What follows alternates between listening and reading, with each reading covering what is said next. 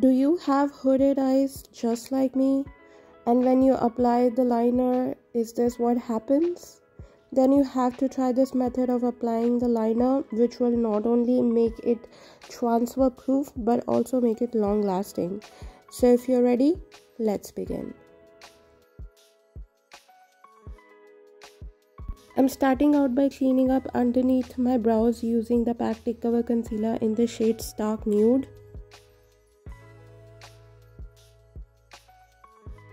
And for my lids, I'll be using the e.l.f. Eye Primer. For demonstration purposes, I'll be using the Soft Glam palette by ABH Cosmetics. Using the Lakme Insta Liner, I'll first draw the liner as I usually do. And then taking a tissue paper, I'll start to blot it on my liner. This will take away any excess liner that usually gets transferred.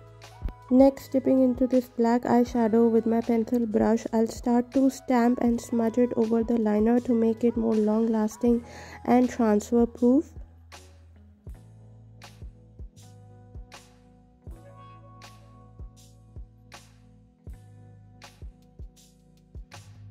And as you can see, my liner is still intact and it has not transferred at all.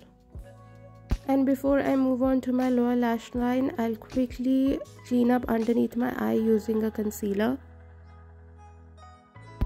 To line the outer corner of my waterline, I'm using the Pixie Eye Kajal and I'll be smudging and smoking it out with the black eyeshadow with my pencil brush.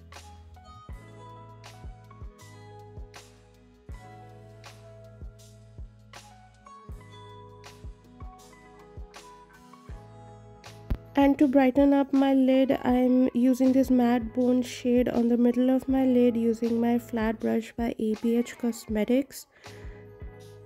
And then using my finger, I'll start to smudge out that shade.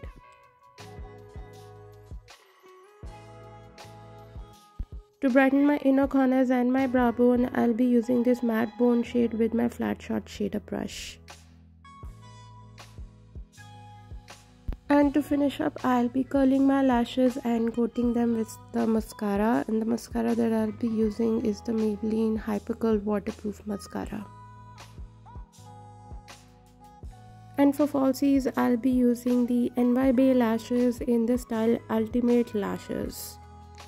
And here is the finished look. So if you enjoyed this video and happen to learn something, then please don't forget to hit the like button. And if you're new here, please take a moment to subscribe. I post several videos a week. I've left the link to my social media accounts in the description box down below in case you want to follow me there. I love you guys so much and I'll see you in my next video. Bye guys.